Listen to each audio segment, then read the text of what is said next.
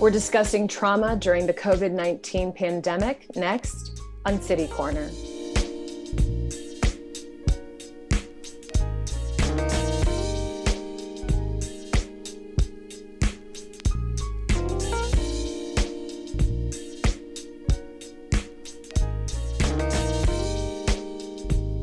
Hi, I'm Sarah Thompson and welcome to City Corner. On August 18th, We Rise Up for Kids is hosting a webinar focused on the treatment of COVID-19 traumas and beyond. We're going to learn more about the details of the webinar later in the show, but before we have that discussion, we're going to talk first with the featured speakers of the workshop about the trauma that is currently being experienced in our communities. I'm joined by Dr. Carrie Lewis, a licensed clinical psychologist based here in St. Louis, and Dr. Alana, a trauma psychiatrist who is joining us from Houston. Thank you both for being here. Thank you so much. Thank you for having us.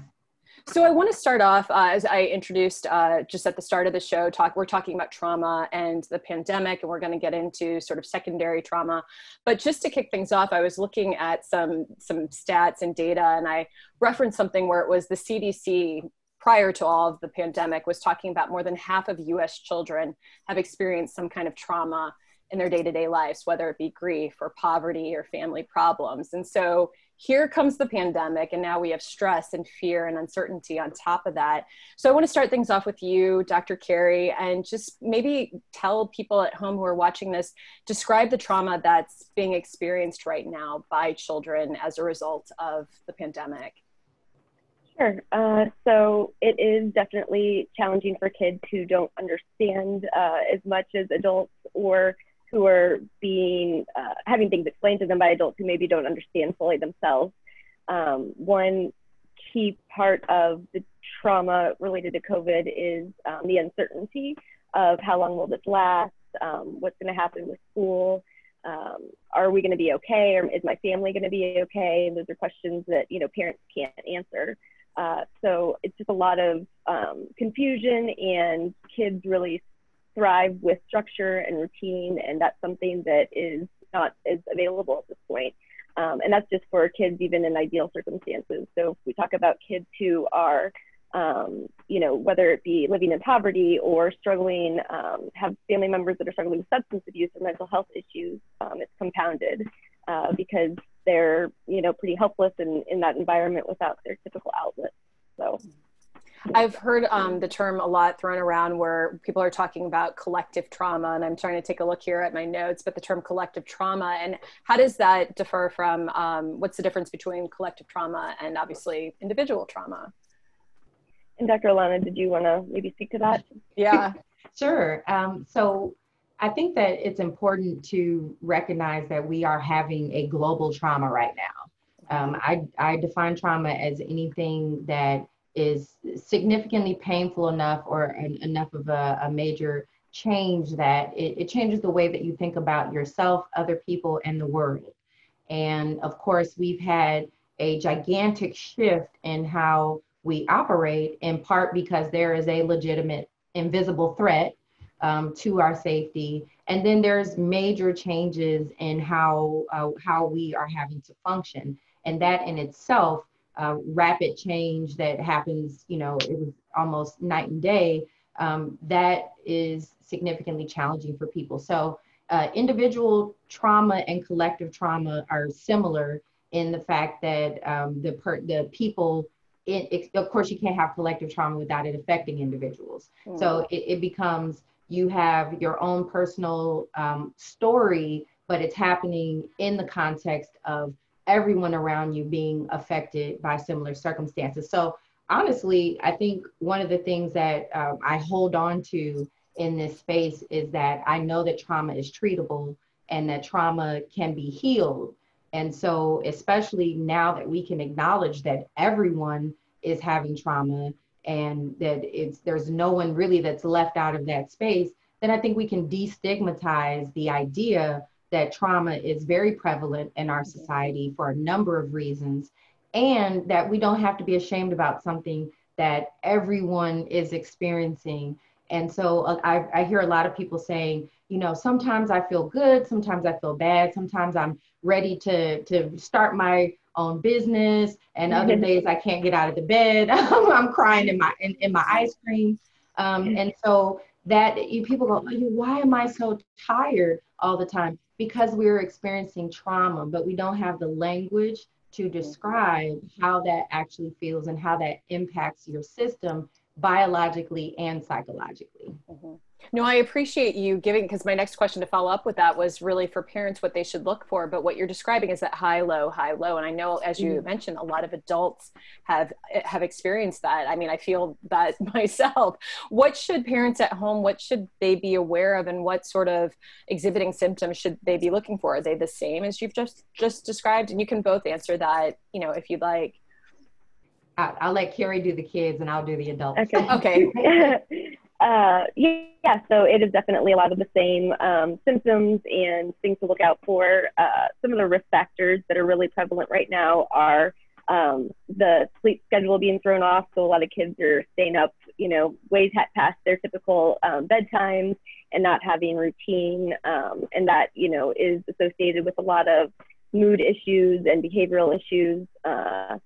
So isolating even more than we're already being told to do is a concern. So for some people, they get they don't necessarily want to be home and alone, but it's also safe and feels more comfortable. And so they might be reluctant to go out even when it is in a safe manner. So that's something else. Yeah, tearfulness, mood swings, irritability, and anger is often more prevalent in younger kids. And so any change in behavior is something to note, but I would say it's similar for adults. Mm-hmm. Dr. Sure. Alana, did you want to add to that? Sure. I agree with Dr. Carey that it always is interesting to me when people think that adults and children are a whole lot different, but children may throw tantrums, but adults throw tantrums too, just in different ways. And so mood swings, outbursts, irritability, changes in sleep patterns, insomnia, for many people having difficulty turning their mind off, feeling anxious, maybe even having panic episodes or episodes where their heart starts beating fast, they might start sweating, they may feel chest pain, they may get headaches. A lot of people are describing feeling distracted, easily distracted, having difficulty keeping up with things and staying on target. And that makes sense because we're all having stress. We all probably, if I could measure everyone's cortisol levels, which is our stress hormone, they would be higher. So that makes your mind foggy. That might make you have difficulty concentrating and difficulty carrying out things that previously were relatively simple for you.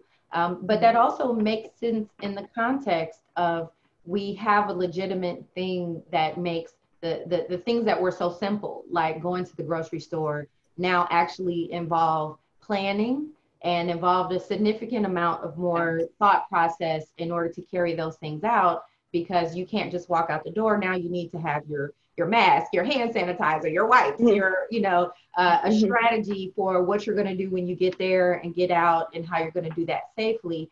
And that is taxing. I think in our society, we have a tendency to undermine or undervalue things that we can't see. And thinking is an energy burn. And so anytime that you have to do significantly more decision trees in your mind for activities that you have to do, it's going to pull more energy and it's going to make you more tired. So I think the symptoms in children and adults, just remember the difference usually with kids is that they have even less opportunity to have awareness of what emotions they're feeling. So they're more likely to communicate it through their body than to be able to say, I'm feeling sad. I miss my friends. I wish that we were back in school, or I don't really like being stuck in the house. Instead, you might just have one day where they, blow up and all of a sudden you're like, what is wrong with them? Well, what's wrong is that they're having emotions that they're having difficulty communicating. But to be honest, adults are not that much better at recognizing their emotions. We have no system that trains us about education about emotions. It's not in our schools. It's definitely not good examples on our television and our media. And we're often taught that we're not supposed to have emotions, or that we're not supposed to feel things, or that men don't have them, or that they make you weak, or, you know, I could name a bunch of emotional myths, but that puts us at a significant disadvantage, because when we're feeling normal things related to these changes and these traumas that we're going through, then we add layers of self-judgment on it. Like, I shouldn't be feeling this way. I should be able to operate like I was before. Why am I not able to do the things that I could do before? And that's really unfair for everyone to be judging themselves against a bar that was previously there, because we're in a different circumstance.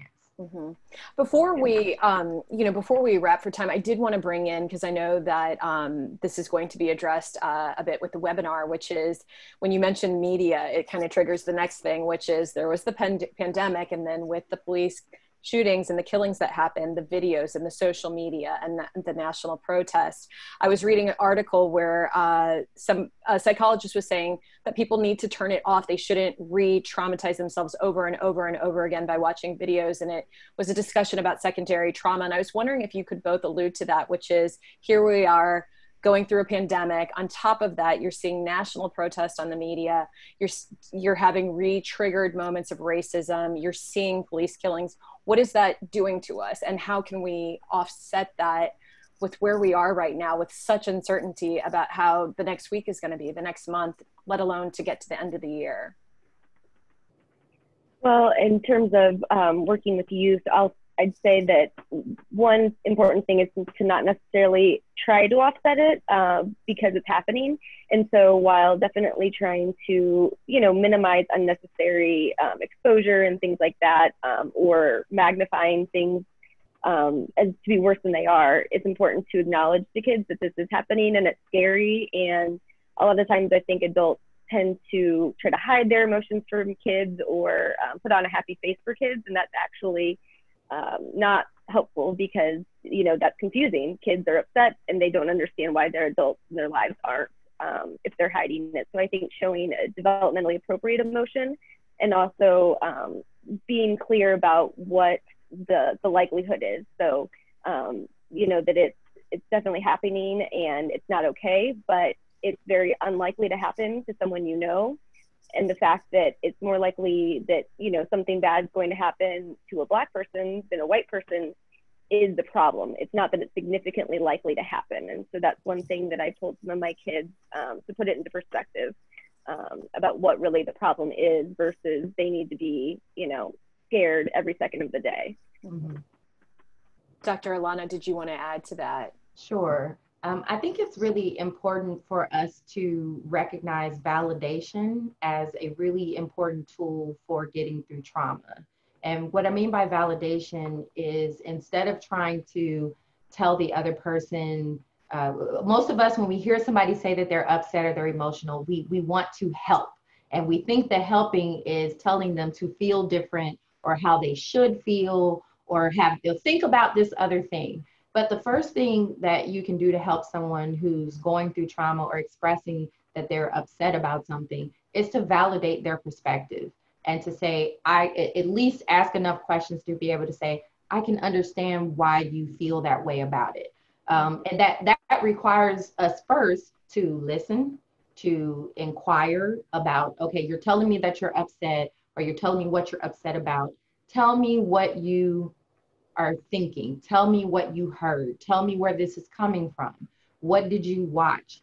What are your questions? And then once you have a better sense through empathy, that's engaging with empathy with the person, you can say simply to them, it's okay that you feel this way. I understand how you feel. It's okay to be sad or upset or scared, or whatever it is that they're telling you. Don't stop there though, because the next step is going to be understanding that one thing that I teach people about is the amygdala. And the amygdala is the part of your brain that creates your emotions that you feel in terms of the sensations in your body. And it does that by translating what you think and what you're telling yourself about the situation. It will create the feeling directly proportional to what you're telling yourself about it. So if you're telling yourself the whole world's, going to fall apart, or that, everything is terrible, this is never going to be over, we never get through it, you will feel that emotion that is consistent with that, as opposed to helping them back up and looking through things in a more descriptive and objective way of saying, yes, we are in the middle of a scary time. We know that, we don't have these often, but we know that they've happened before in human history. And if we educate ourselves about coronavirus, if we educate ourselves truly about racism, if we educate ourselves about these pain points that we have as a society, anytime you educate yourself about something, you feel more empowered to get through whatever the fear is of that thing. And so that's really what I encourage people to do, is instead of just leaving it as telling them feel different or feel better, right, let's go dive into this and find out more about it and see if there are other answers. I did want to just briefly speak about turning off social media and news. Take social media breaks. Some people may not be able to do that because of their careers may be related to their social media, but you can outsource some of that work. And you still have to take regular breaks just to make sure that your mind is not constantly bombarded by negative things, because what you put in your eyes and what you put in your ears directly translates to what you feel and how your brain is programmed to respond to things. So I encourage people to read their news instead of watch news segments. You actually get more information anyway when you read, and you get more objective information when you read from multiple sources to find out about a thing versus, there's lots of videos and YouTube and lots of people, experts, who are giving a lot of information that actually is not based in science and not based in reality. So, that's really important to read for yourself and find good sources of information that can back up their information with data. Oh, this has been, I wish we could go on. I feel like we need a full hour. No, I know it's not enough time, and you're both such amazing resources, because I know so many people, everyone is going through something right now, and we've just chipped at a fraction of it. Before we go to break, I'm going to put up the contact information for you on the screen. We have Dr. Alana. You can go to dralana.com or call 832-736-8326. And you're on Instagram, Facebook, and Twitter. And then Dr. Carrie Lewis, licensed clinical psychologist, on Facebook. We've got that at facebook.com/collaborative psych. Did I get that right? And the number 314-341-0170.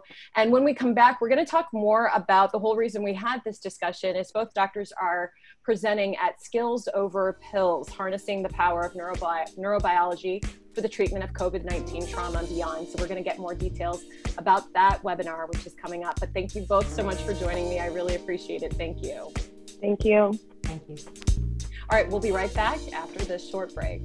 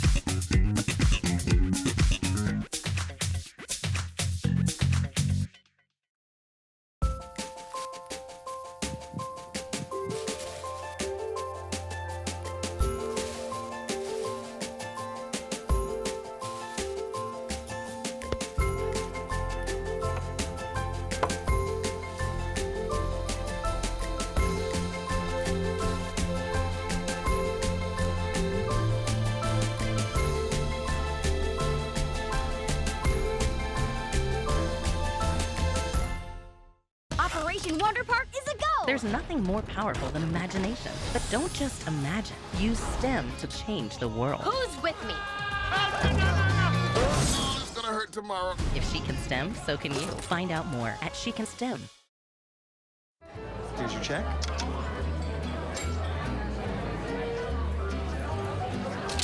Oh, you got it. You know, since I got rid of my car, I really enjoy walking. Okay. God, no. Getting pulled over for buzz driving could cost you around $10,000 in fines, legal fees, and increased insurance rates. Oh, you're home early. You live with your mom? That'll set your game back a few years. Buzzed, busted, and broke. Because buzz driving is drunk driving. Hi. You think you're probably sober? Yeah. But you're thinking about taking the back roads home, just in case. Why would you do that? Probably okay isn't okay. Call a cab, a car, or a friend. Good choice. Selfie. Nailed it.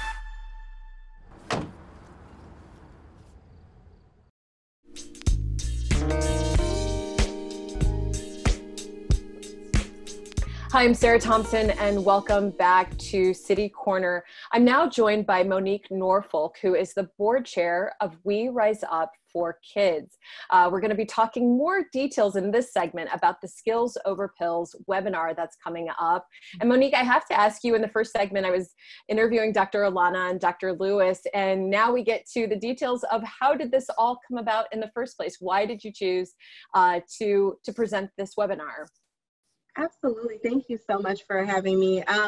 We really saw that there was a need when it comes to the trauma therapy that's provided in our St. Louis region to really be able to provide more of a therapy that goes deeper and looks at the comorbidities and the other factors that youth may be experiencing, and not just the one trauma that typically this more cookie cutter approach of therapy tends to focus on. And with my own child, I will say, you know, she started the organization wanting to help other kids and families who experience trauma. And after a year and a half of being in trauma therapy, she actually was about to be graduated and ended up being diagnosed with a severe mental illness. And so to have been in therapy for that long and realize that some of those comorbidities had not been identified and therefore were left untreated, as happens with many of our children, was really a shocker for me. And so as a mom, as a public health professional, I didn't want other parents to have to go through this. And so we wanted to provide the training that mental health professionals need. That's really great. We should mention, when I introduced you as board chair and you mentioned We Rise Up for Kids, that your daughter, who you just mentioned, started We Rise Up for Kids. Tell me a bit more about what the nonprofit does. Absolutely. So my daughter, Michaela Norfolk, is the actual founder and CEO of We Rise Up for Kids. So I get all of my direction from her. She's now 10, but she started the organization when she was 8 as a result of bullying, which led to her experiencing some severe trauma that she's still dealing with even to this day. And her idea was to really make sure that kids had access to outlets that allowed them to have fun, forget the things that they were experiencing, and just really have a chance to enjoy life, which is what kids are thinking about. As her mother and a public health professional, knowing what it's like to navigate this mental health system, it's extremely challenging. I wanted to make sure that other parents and caregivers had access to mental health services and resources. And so when we would hold the events, we'd bring in providers like trauma therapists, Legal Services of Eastern Missouri, and many others, just to make sure that parents knew what was available to them and had direct access. And so that's one aspect. And we just continue to evolve, honestly. As we see the needs of the community, we evolve. People can reach out to us for connections to resources. We even are now providing financial support if people have a need for that, for mental health services. Sometimes they have co-pays that they need to pay to meet their deductible, and they can't. We don't want them to miss out on that. And so we're providing that support as well. I think with the webinar, I know this is, you mentioned to me that this will be the first webinar that We Rise Up for Kids is hosting, and Dr. Lewis and Dr. Alana were fantastic and they're great. Is this something that is open to the public, or is it specifically for people who are in the mental health field or teachers or people who need the training? Because you can actually get credits from this webinar. Absolutely. Great question. Thank you. Yes. So this training, it was geared more towards mental health professionals, simply because we're focusing so much on the impact that COVID-19 has had the mental health of our children, you know, and there's so many other things that are happening to kids, especially those who are living in areas that have just less access and have experienced more trauma traditionally. And so we wanted to make sure that while we already saw there was a shortage, now we know there's going to be even more of a shortage of trained mental health professionals and more of a need. So we wanted to meet that need. However, while continuing education hours can be afforded to mental health professionals, this is definitely an appropriate training for anybody who is interacting with children. Like you said, teachers, that's amazingly important, and that's something that we stress, because when it comes to classroom management and all of that, if you don't understand where the trauma is coming from and how to help children overcome that, then that's where we see a lot of the behavioral issues and kids missing out on their academics and really just not getting the supports they need. But yes, this is professional development for any and everyone who works with children. Before we wrap things up, I wanted to know how with Michaela, with your daughter, Mickey, I know you call her for short, have you talked to her? I mean, when you sat down to go over the details of, we're going to just have this webinar and it's going to talk about trauma and COVID-19. I mean, at her age, I mean, how was that discussion? I mean, how was she about moving forward with this webinar? So definitely, I mean, her goal is always to make sure that other people in our community have access to what they need. And so I know she was extremely supportive. She's definitely familiar with both of the presenters. And, you know, she felt extremely comfortable with it. She's been experiencing her own challenges with social isolation, as have many children. And so to know that other kids are going to have access potentially to mental health providers that can provide the type of care that she's been able to receive, that really made her happy. So that makes me feel good to do something I know she wants.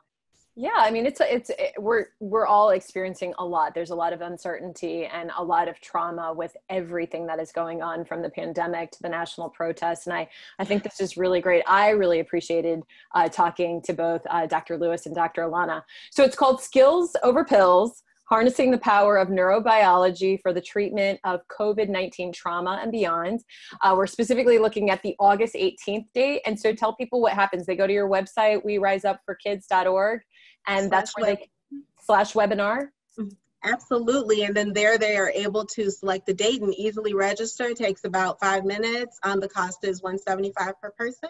And for organizations like school districts, nonprofits, and otherwise, they register 5 or more people, it's $25 off per person, and they can get their credits. Oh, that's fantastic. And people can reach out to you too. It's just a resource to learn if they have questions about this. Maybe they aren't able to do the webinar, but you might have some connections and resources. Absolutely. We definitely are always open to anyone reaching out to us if they need access to services, resources, support with funding their mental health care, any of that. We are absolutely happy to support our community in any way we can. Well, thank you so much for your time, and thank you for putting together, you and Mickey putting together this webinar. I know a lot of people are going to really benefit from the information that's shared by Dr. Lewis and Dr. Alana. So thank you so much. Thank you for having me. Thank you. And thank you at home for watching. And for more STL TV, head to our website, stltv.net, and follow us on Instagram, Facebook, and Twitter. And again, head to our website for any more information or questions. Take care.